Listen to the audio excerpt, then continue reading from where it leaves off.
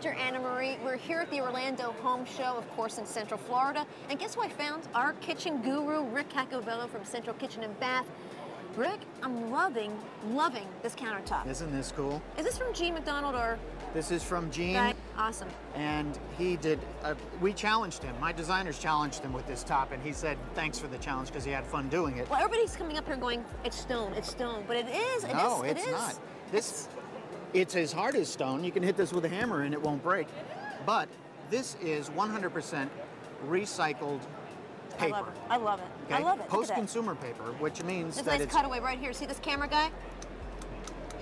Awesome. It is. Post-consumer. Post-consumer, and which means that it's not post-industrial waste. It is consumer waste, recycled paper.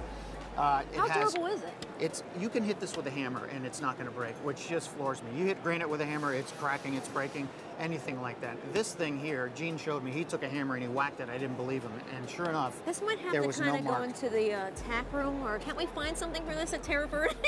But I love this inlay. We can take this and put it on the wall because it's truly a piece of art. It's a piece of art. Now we're not doing. I'm sorry. The inside of this is curio wood, which is a beautiful product. And if you noticed, it's I thought it was bamboo. But it's like mostly straw. stalks. Yeah. It's stalk. And of course, Gene could talk to you about this better, but people with allergies and whatnot use this product, and then after it's used, then it is recycled to put into these countertops. It's great stuff. Any sense of